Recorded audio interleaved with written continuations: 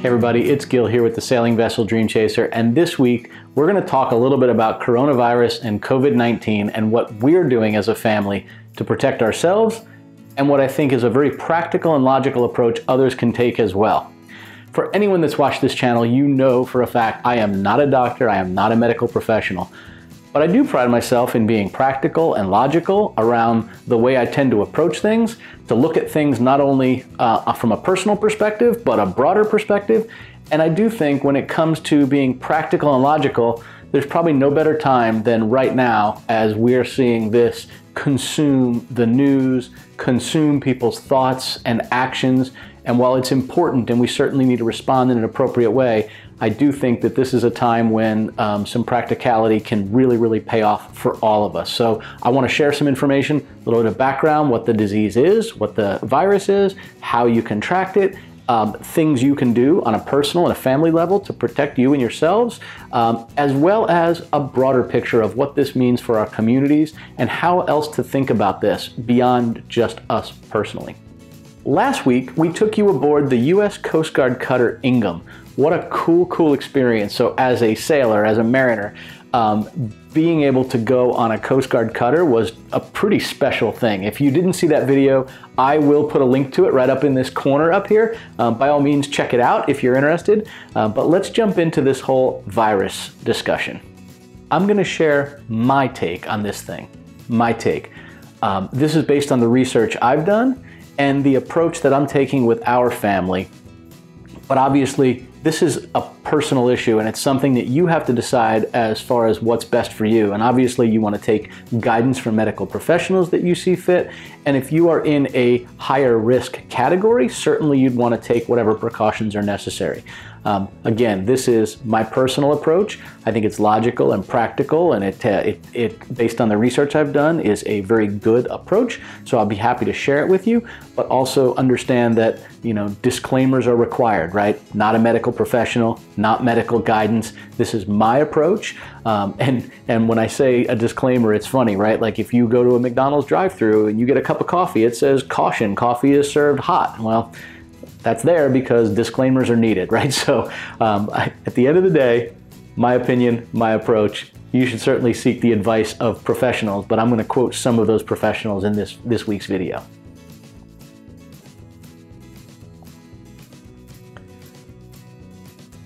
Additionally, I should say that I am doing this based on somebody living in the United States and what I'm seeing around me in the United States. Obviously, as you've seen in the news, this is a worldwide pandemic, actually is impacting other countries significantly worse than it is impacting the US. But because of where I sit, where I am, this is from the viewpoint of somebody living in the United States.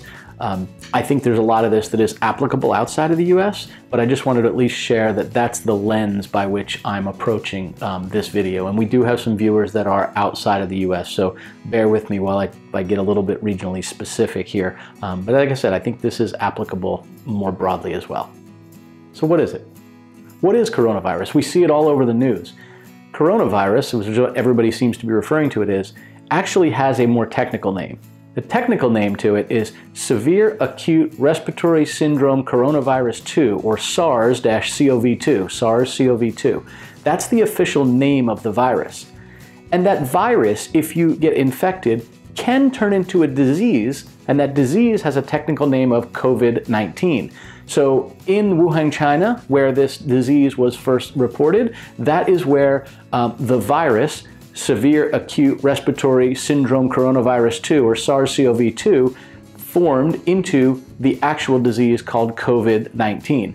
So to put this in another analogy, I think a lot of people are very familiar with HIV, the virus that can cause the disease AIDS. This is very similar.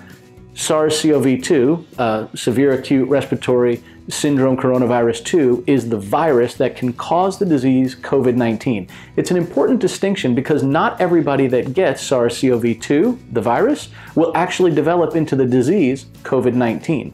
So I think that's an interesting designation, something I wanted to just sort of share as we baseline the rest of this discussion. For people that develop the disease COVID-19, it has a few symptoms: coughing, fever, and respiratory breathing problems, challenging breathing or shortness of breath. Those are the symptoms. But what's interesting is not everybody actually displays symptoms that has the disease COVID-19. That's the big challenge here, because there are people that potentially are infected and don't know. Another interesting fact is about 80% of the people that actually get SARS-CoV-2, right, severe acute respiratory syndrome coronavirus 2, the virus, and also then forms into the disease COVID-19, 80% of those people will recover with no medical attention. So because this is a virus, our bodies fight this virus off. If this were a bacterial infection, then antibiotics would be very useful. But because it's a viral infection, it relies on the body's antibodies to essentially fight that off, especially now while there is no vaccine. There is no sort of cure at this particular point.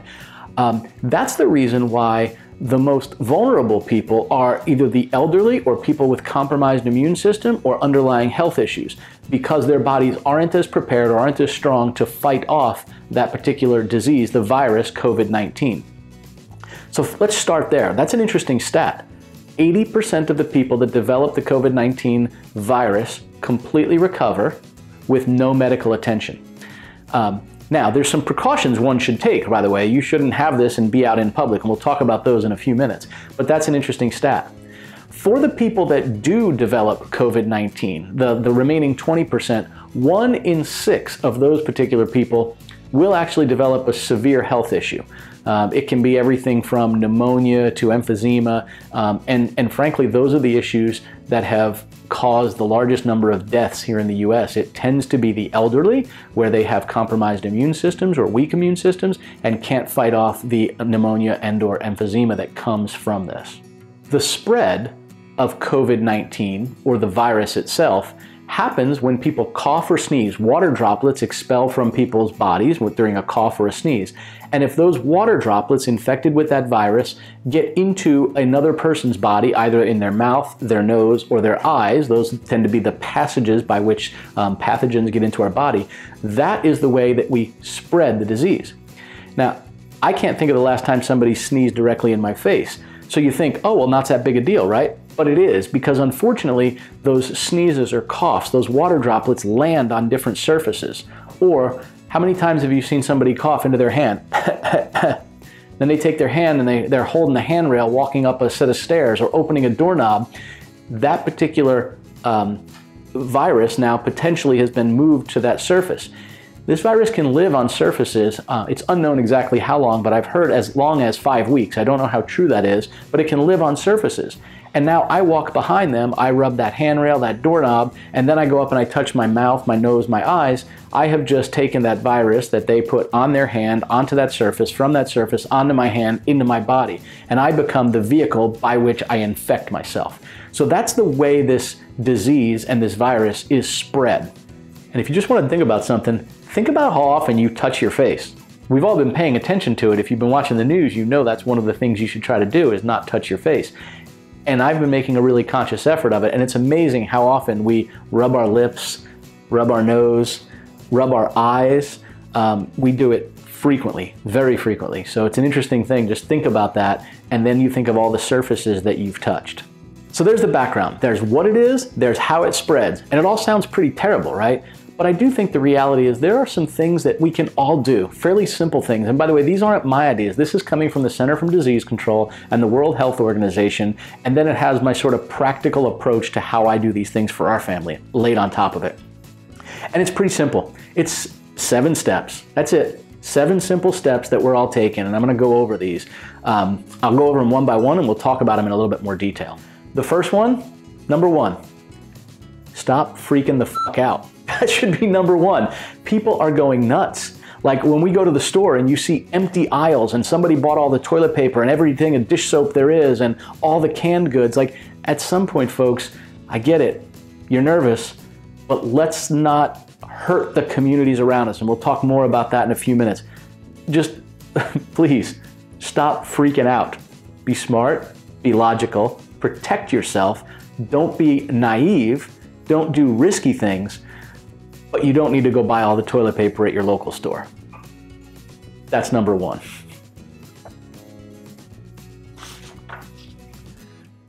Number 2, wash your hands often. Hot soapy water, wash your hands between your fingers, tops of your hands, up your wrists, wash them frequently. We all do this now at our house, everybody. When we leave the house and anytime we come back, we immediately wash our hands. So if we're running to the store or whatever, we immediately wash our hands, hot soapy water.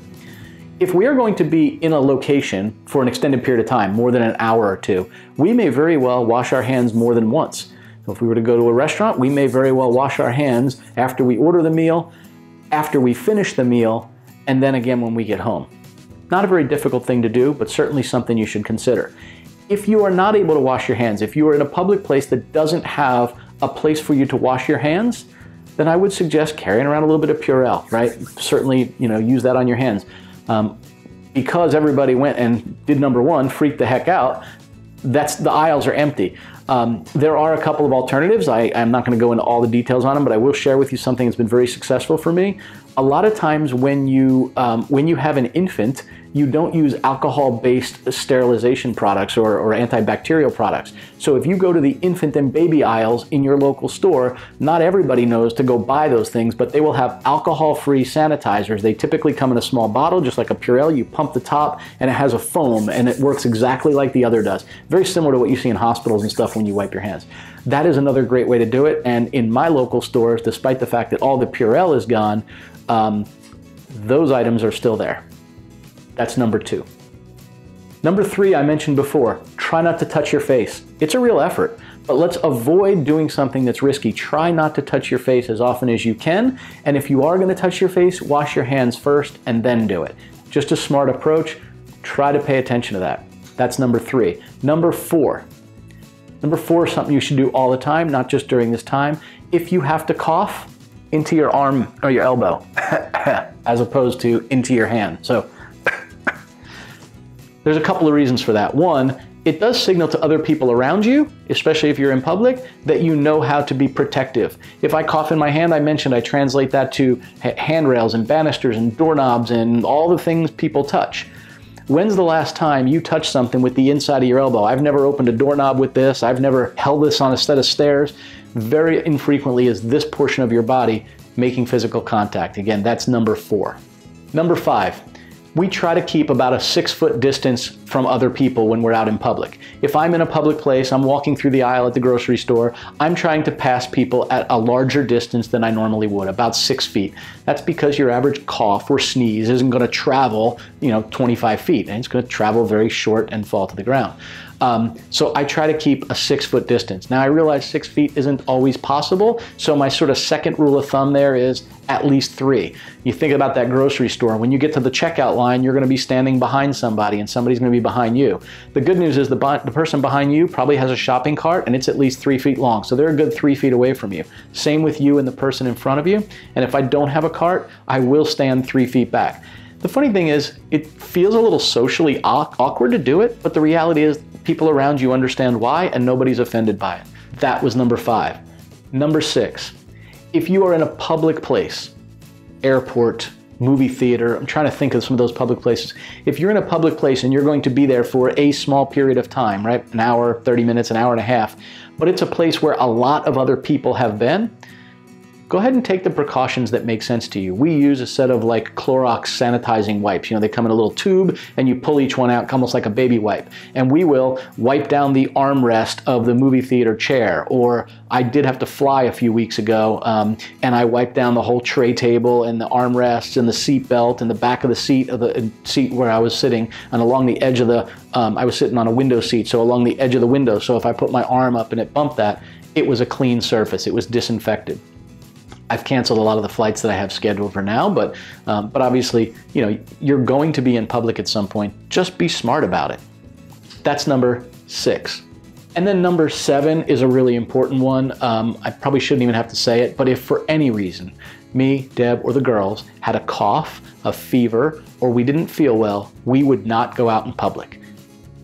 Please, if you do not go out in public. Remember, 80% of the people that get this disease will recover 100% on their own, but we never know when we're going to be in public if we're sick and we're around somebody who has an immune deficiency or has a weakened system or is in that elderly bracket or one of those higher risk categories. So just be smart. If you feel anything any kind of sickness, do not go out. That's number 7. So it's not that complicated, right? It's 7 items. Stop freaking out. Wash your hands often. Cough into your elbow. Try not to touch your face. If you're in public, clean the area around before you start using it. And lastly, if you don't feel well, don't go out. 7 simple, logical, and practical steps anybody can take. And I think it's going to make a big difference for me personally and for my family. And I suspect if you do this, it will be the same sort of benefit for you and your family. Now let's talk about outside of ourselves, our communities, our cities, our states, our economy. I think we have to think about that in our approach. And I think there are a few pretty simple things we can all consider and do that will help keep this virus and this pandemic from having consequences beyond just health issues. The first thing, stop stockpiling toilet paper. There is not a need for any person to go into a store and get 6, 8, 10 packages of toilet paper and buy out all the aisles. It just doesn't make any sense. Yes, you need toilet paper, I get it. I'll even argue with you that there are a lot of bidet-using countries around this world that have good health, they are hygienic, and they have figured out a way to keep their backsides clean with hot soapy water and washcloths and a bidet, as opposed to using paper all the time. So yes, we need toilet paper. No, you don't need 75 rolls of it right now. Please buy what you need, take care of your family, but also leave some on the shelves for other people that are going to need it. It's mind-boggling to me that we see that. If you need supplies, by all means, go to the store and get them. I would just ask that you are considerate to others. I was actually in a store yesterday and I did see that they are now limiting the number of items people can purchase in certain categories like toilet paper, paper products, hand sanitizer, and I applaud them for that, right? I think that is a great move. I'm glad to see them doing that because clearly the general public isn't self-regulating that instinct, if you will. So here's the other thing you can do. Be smart about where you go. I don't think you have to quarantine yourself to your house if you have no symptoms, if you feel fine, if you're not in a risk category. Be smart about where you go, but think about your local businesses, your friends and family that maybe own shops or have employees that work or know people that work in those shops locally. Those businesses are going to be hit hard from this, very hard. As people worry and freak out and stay home, people are not going to local restaurants as often, local shops where you may go buy clothes. And when that happens, those proprietors that leverage that income to help keep people employed, it has an effect. So if they're not getting the income, they start to have to cut down hours and maybe they do the work as opposed to having one of their part-time employees come in. That particular part-time employee may very well need that paycheck for general life-sustaining things like food and house and whatnot. Just think about that. I don't want us to be unsafe, but I also don't want the people in my community not being able to have general necessities like utilities, housing, and food. And I don't want to be overly dramatic, but that is a possibility. That can absolutely happen. So I would just say, be safe, but do think about your local businesses and figure out how you can help support them in a way that doesn't put you and your family or others at risk, yet does still help our local economy. And our local economy is important. It feeds our bigger economy, and it also feeds your overall living standards. There's another item that's really near and dear to my heart, and I want to share it with you. For those that don't know, there are families in your neighborhoods, in your local areas, that either have no or low income, and their children go to the public schools. And part of children going to public schools with low or no income, they often provide meals to those children. So not only a free lunch at school, but many of those schools also provide free breakfasts. So think about that. Those children are getting 2 of their square meals per day at the public school. In times like this, where the school is closed for multiple weeks, 2, 4, 6, 8 weeks, whatever it may be, I know our local school here, they're on a 2-week summer break right now, and they've extended that another week. I know of other schools where they've closed for 4 and 6 weeks out. When that happens, these kids may not be getting 2 of those 3 meals that most people get every single day. Unfortunately, those families that are impacted may be the same folks that are in that situation where they need every single full paycheck to help support that 1 additional meal they get, and now they're having to provide additional ones, 2 more every single day. Also, those families may very well have jobs that don't allow them to work remotely. and now they're having to either find daycare and or pay for those additional meals, further exacerbating the problem in our local economies. I would ask you, if you have the ability, if you have the additional funds or the time to do this, I would suggest that you look to how you can support needy children in your area for meals, single mother and low income or no income families to support meals for those folks. Your local food bank probably has a program to do this. Even local churches and charities probably do as well.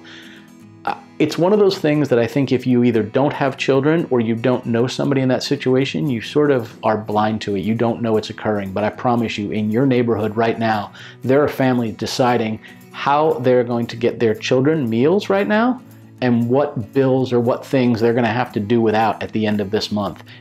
It's already going to be happening. So please, if I can just plead this of you, see what you can do. If you can do something, by all means, please do.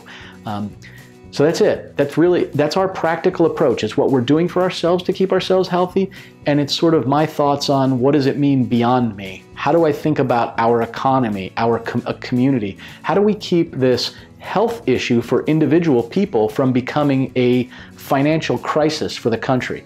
All of us can play our part in that. We all really can. And I would ask, if you have the ability to do that, if you have some of that income that lets you be able to help, keep supporting your local businesses. I'm not suggesting you be risky. I am suggesting that you don't be overly paranoid and further exacerbate the problem that may happen in our community. So sorry to end it on such an oddball note here. If you enjoyed this video, by all means, please give it a thumbs up, share it with somebody else you think that could benefit from this.